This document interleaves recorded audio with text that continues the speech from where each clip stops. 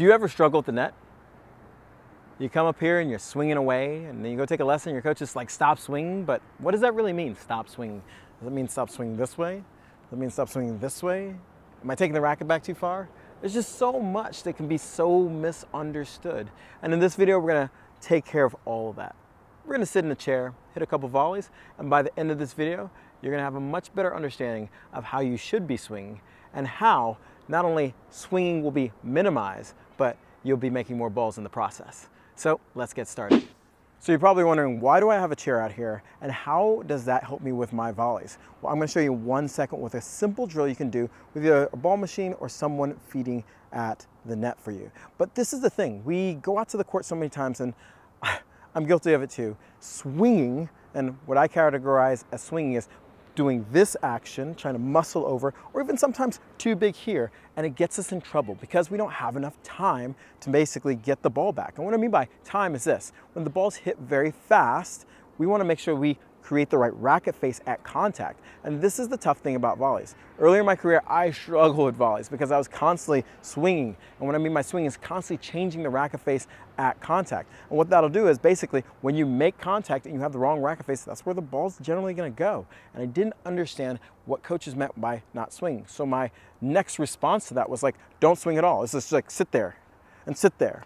And in some situations that will work, but in a lot of situations it doesn't. It feels very rigid and you're trying not to swing and you're like, how do the pros hit volleys so crisp and clean and they're like moving their hands and stuff, but I don't have that. That's so annoying. Well, this is why understanding what they mean by swing is so important. So before we even start with the swing, we have to start with the ready position. And I put out a video, if you want to watch it over here, that talks about what I think about the ready position, making sure that I'm holding across my body. And some people are like, well, I like holding it here. You can go and hold it there anyway. This will still work regardless of it.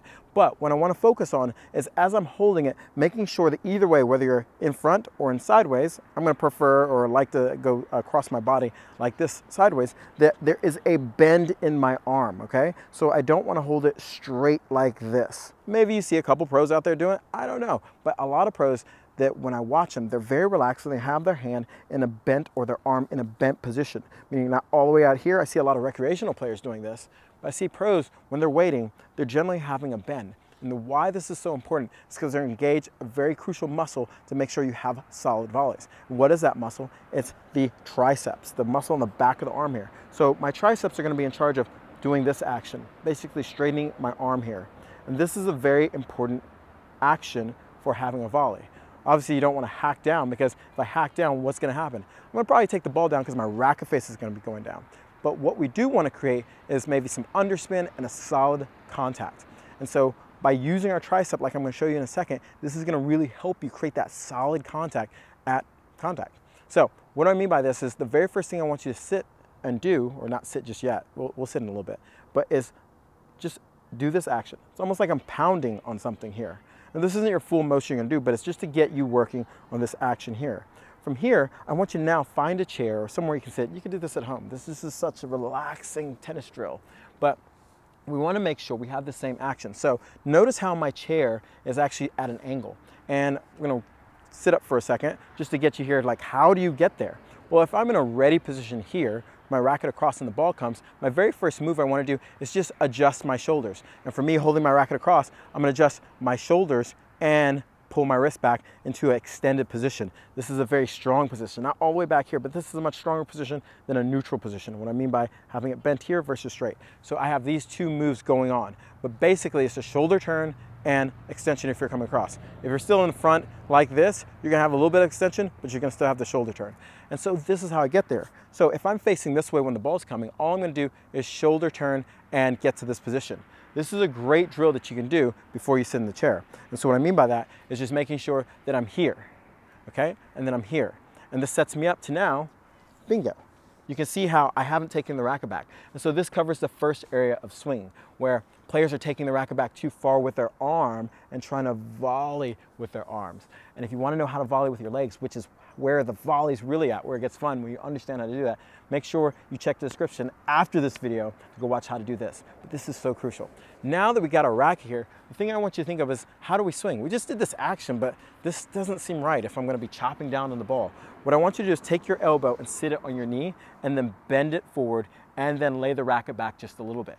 And so you'll have this action here. And so what this changes the angle of my elbow a little bit. If I'm going like this, so the racket's gonna go straight down. But if I lay it back a little bit, look how now the racket's going forward. And all I'm really doing now from this angle, you can hopefully see it, is just extending my arm. And as I'm extending my arm, this fly is just crushing my orange racket, but as I'm extending my arm, what's happening is you can see how the racket face is very much the same. Very subtle difference compared to where a lot of people get in trouble is they're swinging like this. So if they hit the ball here, you got 4th of July in the US or fireworks. If you hit it here, you just bury the ball in the bottom of the net. Compared to here, it's a lot more consistent. And yes, I can still adjust my racket face where I have my racket open more. If I, let's say, had a very soft shot where I had to be soft in the hands, or I can have it a little bit more closed where I'm gonna drive the ball a little bit. And so what I want you to do here is have this position not straight down, because this is gonna go down here, is this is actually great with this blue line, is that I'm extending slightly forward in front of me. So you can see how I'm extending this way. And practice this. You can practice this at home, just sitting here and doing this action. Again, not straight down, forward, forward. And this swing has really come from just extending my tricep, extending my tricep. Once you have this down and it feels really comfortable, then we either get a friend or we get a ball machine to feed us a ball. And when the ball comes, it's really important now that all I'm gonna do is use my arm, which is in a slight bend, not a big bend, slight bend to adjust to where the ball's coming, and then extending out, and then extending out. And this keeps the racket face where I want it. So in a second, the ball machine is gonna shoot me a couple balls. You're gonna see how I'm gonna have my elbow here, same position, and I'm gonna extend. So let the ball come out, and all I'm gonna do is focus on extending the ball. Now, my arm's moving forward a little bit, but as my arm moves forward, you can tell here that I'm not doing this. I'm not punching out. I'm not punching out here because now I'm just punching the ball flat. Since I'm having this action where I'm extending, I'm getting a little backspin on it. So it gives me control that I want. And this is important because regardless of how fast the ball comes, if I just time it, hence waiting for the ball to get there and push it out like that, you're gonna get a very solid volley. And you're probably like, okay, this is nice, Kevin, but no one's gonna feed me a ball where I get to sit in a chair all the time and hit. Well, from here, all we're gonna do is move the chair out of the way, and you can see how I'm practicing from that ready position, over, boom. So as I turn, elbows in this position, and we're going out. A little bit of miss hit there, turn, out, okay? Turn, elbow, or sorry, extension of the tricep. And so you see really how, boom, turn, nice and smooth. Turn, nice and smooth. And this is what you want to practice when the ball's coming. Not over exaggerating with any swing. Just simply turn, boom, and again, coming back to that first turn, it's going to turn here. We have that little extension with the wrist, and boom. And you see this with so many pros where they're extending. I see Roger Federer all the time. He's extending. He has crisp, solid volleys. Versus sometimes you're doing this. Sometimes there may be a situation where you mistime it or judge it, but if you want really crisp volleys, you're gonna wanna start extending your tricep a little bit more versus your entire arm. Am I saying something's wrong with extending your arm? No, but you're gonna get more leverage, allowing the racket face to move faster in a controlled environment. Just feel the difference between swinging like this and trying to get it to go fast and this. You can get faster, tighter, more compact, so you're able to deal with balls that are at higher speeds compared to having it perfect like this. Again, nothing's wrong with the second one, but we want to be as efficient as possible.